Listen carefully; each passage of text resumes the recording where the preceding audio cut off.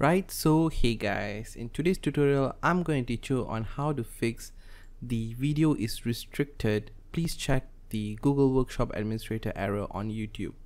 So it's a very simple fix, and let's get straight into it. So what you're going to do is you're going to open your browser and go into YouTube.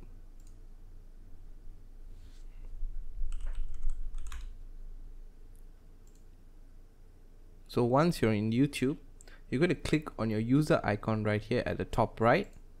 Okay, and you're going to search for restricted mode. Okay, if you have the restricted error, that means the restricted mode is turned on. Just turn it off, go back, it should refresh the page, and yeah, basically that's about it guys. That should fix your problem.